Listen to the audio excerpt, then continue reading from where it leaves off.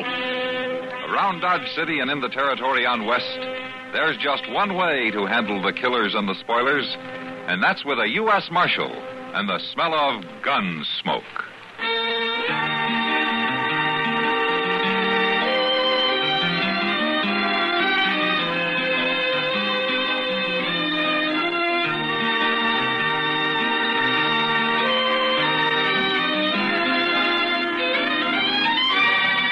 Gunsmoke, starring William Conrad. The story of the violence that moved west with young America. And the story of a man who moved with it. I'm that man. Matt Dillon, United States Marshal. The first man they look for and the last they want to meet. It's a chancy job, and it makes a man watchful. And a little lonely.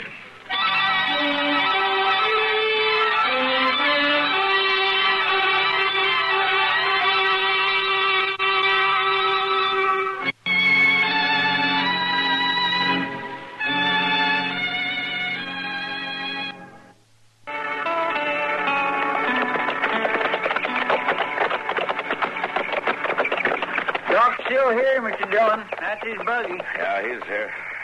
It's a good thing, too. Sure do hope she ain't bad hurt. So do I, Chester. That you, Matt? Yeah, Doc. Screens unhooked. Come on into the bedroom. All right.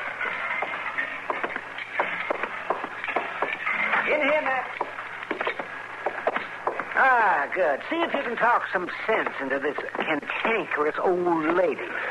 Oh, I've known her for some years, and I've never been able to yet. How do you feel, Miss Larkin? Good enough to get up and get on with my chores, but this broken-winded old veterinary claims I got to stay in bed for a week.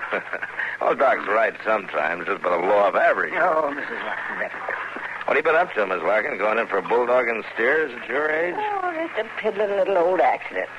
And the way you and Doc and Chester come running out here, you'd think you was all in my will. Well, you mean we ain't in it, man? Chester, it wouldn't do you no good if you was. I ain't going no place. I've got another good 20 years in me yet. Well, if you go around wrestling steers, you haven't. How'd it happen? Oh, that confounded breeding bull I bought last fall. Why, he's meaner than an acre of snakes. Charges anything that moves. Can't even turn him onto the range. I have to keep him in a special built corral. Well, that was a darn fool thing to do, getting in there at all. I got about halfway across the corral when that dad-blamed critter tossed his head and jerked his nose ring out of the hook. He saw me moving, so he come for me.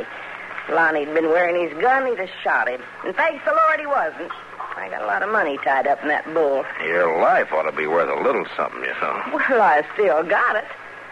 I made the fence before he hit me, and then he missed me with the horns. Just butted me some before I could reach the top rail and haul up out of the way. Well, I'll be as good as new this time tomorrow. Good as new. Good as new. Good as new. She said, anytime an old wagon wheel hits a rock, Mrs. Larkin, it always leaves at least some of the spokes loose. You speak for yourself, you old billy goat. You're just itching to make a profit off my infirmity. Well, then at least you admit that you're hurt, Miss Larkin. I'll live to bury this old weasel. Oh, you're talking to a man in his prime, Mrs. Larkin. Prime. Well, I'm going to fetch some liniment out of the buggy. Now, don't you wallow around and loosen those bandages. You got a busted rib, young lady. It's cracked some, maybe, but it ain't busted. Oh, he's a good doctor, confound him. But I sure enjoy plaguing him. Oh, Doc does some of that himself, Miss Larkin. Tell me how things been going around the place. Oh, they couldn't be better, Marshal. Except for this morning, of course, and that other little accident a couple of weeks ago. No, what other accident? Oh, a saddle girth broke on me, and I got sewed up in the North Meadow. Oh? Wasn't nothing, really. Way it turned out, I lit on my feet, as usual. I'm pretty spry for an old woman. You're pretty lucky, too. I am lucky, Marshal. Things seem to work out for me, like Lonnie Wells riding in here and asking for a job. Oh, the day he come, I was just about at the end of my rope. How long's Lonnie been with you now? 5.5 months. And he's made it seem like a different world. After Ed died, I could go on because I still had my son. But 3 years ago, you remember, he was took from me, too. Yeah, I remember. Without little Dan, I just didn't have no heart to go on living. Then Lonnie come. He straighter took his place. Mm-hmm. Miss Larkin, where'd Lonnie come from? Oh, Texas, somewhere. Mm-hmm. Oh, he's a fine boy, Marshal. Just the age little Dan has been. Well, he's like another son to me. Not just a hard hand. He's... Miss Larkin, you sure you're feeling all right? Yeah. I reckon I'm shook up more than I knew. Marshal, there's hot water on the stove, a box of tea on the shelf. Oh, I'll fix you some. No, you just lie back there and take it easy. I'll give you a hand. I'm much obliged to you both. You still of the same mind, Mr. Dillon? Yeah. Well, that young Lonnie Welch is a shifty-eyed cuss if there ever was one. It's worse than just being shifty-eyed, Chester.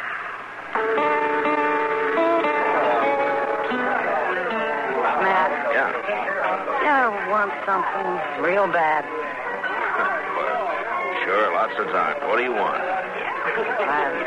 That's the crazy part. I don't even know. No? Just something. Something I don't have, I guess. Couldn't be spring fever, could it? It might. Except I felt the same way in the fall. Sometimes I think it's this country out here, Matt. The prairie. Oh, what do you mean? It's just so darn big, fancy. You know what I mean? Yeah, I think so. You feel so alone. Like something's lacking in you.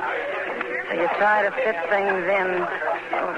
Things or people or something. Yeah, I know. Matter of fact, I know an old woman who's doing that right now. She's trying to find a substitute for her dead son. Who's that? Liz Larkin, out west of town. Oh, with Lonnie Welch, you mean? Uh-huh. Well, he's sitting over there in that poker game right now. Yeah, I've been watching him. He throws money around pretty free for a hired ranch hand, doesn't he? The way I hear it, she gives him all the money he wants. Yeah, but maybe not as fast as he wants. What do you mean, Matt? Well, early last month, Mr. Bodkin over at the bank came and told me that Ms. Larkin had been in and made a will. She's leaving everything she's got to Lonnie. Oh, no. Yeah, I felt the same way. Even more so after she'd had a couple of close calls. Accidents, supposedly. Oh, Matt, something ought to be done. Well, you can't hang a man on a hunch, especially when he hasn't done it yet. Well, yeah, but there's got to be something. Well, I've been figuring on talking to him. In fact, I think I'll do it right now. Yeah. I'll see you a little later, Kitty. Yeah, sure, Matt. A man's luck can't run bad forever. I reckon I'll stay in and raise another $5. You mind holding up this hand for a couple of minutes, boys? Oh, what's up, Marshal? What's the trouble, Marshal? Poker against the law now in Dodge? No. I just want to talk to you for a minute, Lonnie. You asking or ordering? Come on, let's take a walk, huh? Sure, why not? A man's a mind for talk, I'll oblige him. Just leave everything laid, gents, right there on the table. Getting this kind of personal attention is liable to flatter a man some, Marshal. Yeah, sure. We're right handy to the bar. I'll be glad to buy you a drink. Lonnie, where did you come from before you hit Dodge? Oh, here and there. Why? Ever been in Virginia City? Not as far as I recollect. I think you better think again. I put out some bulletins a while back, and the only answer I got's from Virginia City. That's so? Seems you were working a silver claim with a partner named Pete Ryder until he turned up murdered one day. They must have mentioned something about the jury acquitting me on that, didn't they? Yeah. Lack of evidence. Well, in that case, I reckon I'll... Just a minute.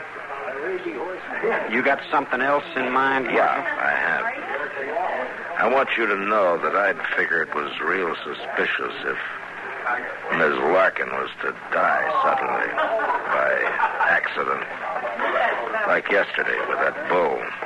Now, look, that bull's a born killer, Marshal. You don't think I trained him, do you? No, I think you let Miss Larkin go out in the middle of the corral and then turned him loose. And you told Mrs. Larkin that, too, didn't you? I did. Yeah, she told me. And she also told me she orders you off the place. She wouldn't listen to such things. Lonnie, if anything happens to her, I'll get you for it, so help me if it takes me the rest of my life. I'll see you around, Marshal. I got a pat hand in this game. You better have, mister. Because you're betting your life on it.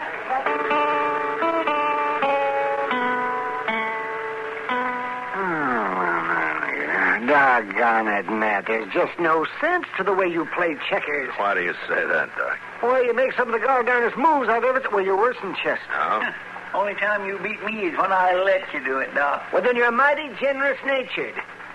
Oh, look what you done, Matt. Look what you done there. You left one of your men just sitting there. You see that? Waiting for me to take it. So, you see? Yeah, I see. Well, there. All right, take another one, Doc. Well, if you want to give me the game... well, your move, man. Okay, Doc. Wait, Lucy, now, what the... That's 3 of you men, Doc. That puts you down one. And the way I'm figuring, you're beat.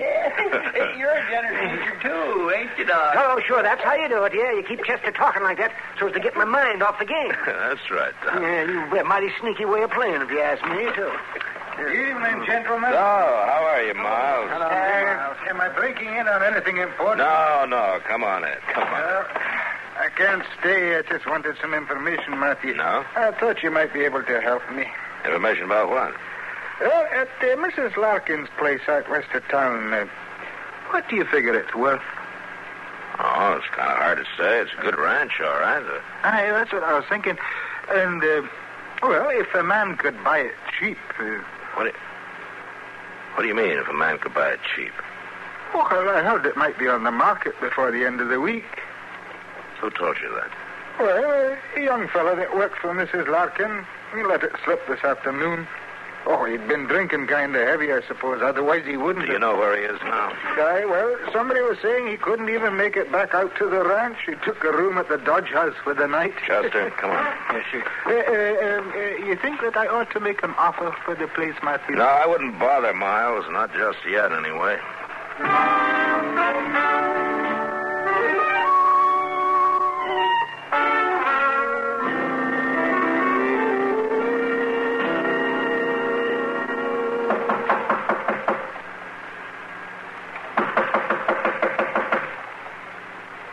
He sure is dead to the world, Mr. Dillon. Yeah. Blind drunk, the clerk said. Didn't want to be disturbed before noon tomorrow. Well, he's gonna be disturbed. Give me that pass key, Chester. Here you are. Thanks. I bet he's going to be madder than a wet hen being dragged out of bed this way. Yeah, I'll bet he is. See if you can find the lamp and get it lit, huh? Yes, sir. Must be over here on the bureau. Mr. Dillon, look, he ain't here. That bed hasn't even been slept in. And the window's standing wide open. He could have went out of it. Yeah. Well, he's got a good start on us, Chester. Come on, let's get moving.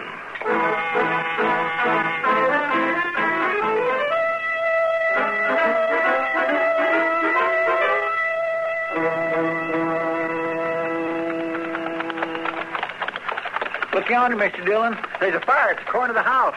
Yeah, that's against the wall of the bedroom, Chester. Come on. Somebody's there. Either help me or trying to put it out. Trying to put it out, Chester. That's Miss Larkin. Oh, well, then Lonnie ain't been here yet, huh? I wouldn't bet on that. There are a couple of buckets at the water trough there, Chester. Let's give her a hand. Yes, sir. That's you, Marshal? Be right with you, Miss Larkin.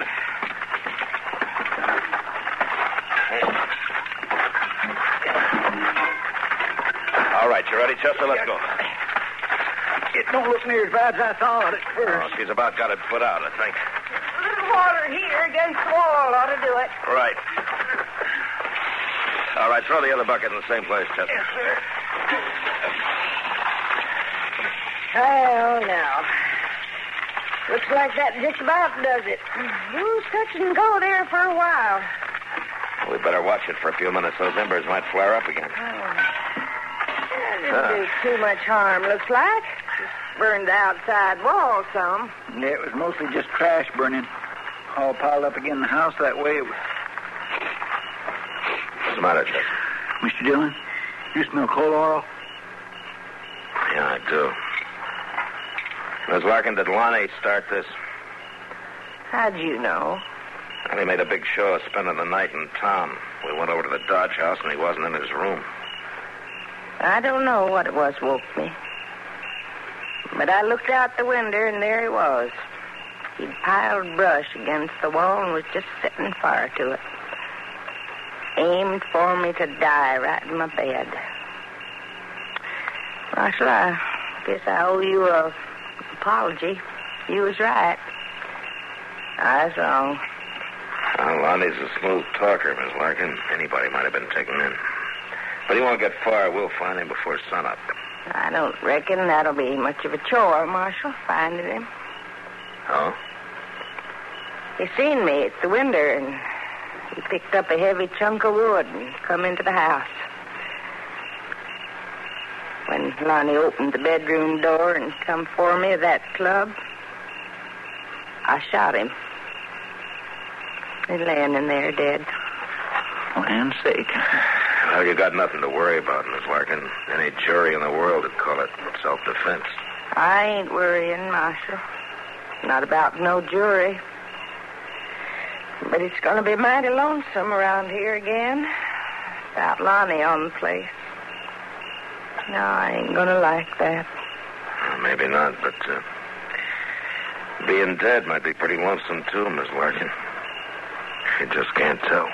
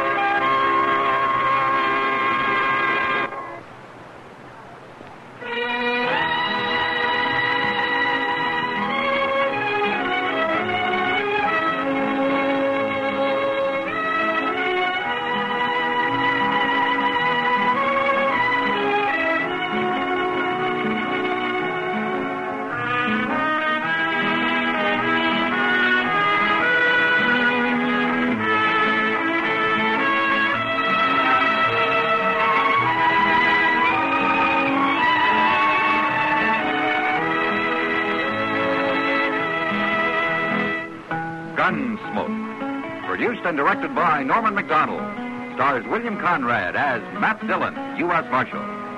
Featured in the cast were Parley Bear as Chester, Howard McNear as Doc, and Georgia Ellis as Kitty. George Walsh speaking. Join us again next week for another specially transcribed story on Gunsmoke.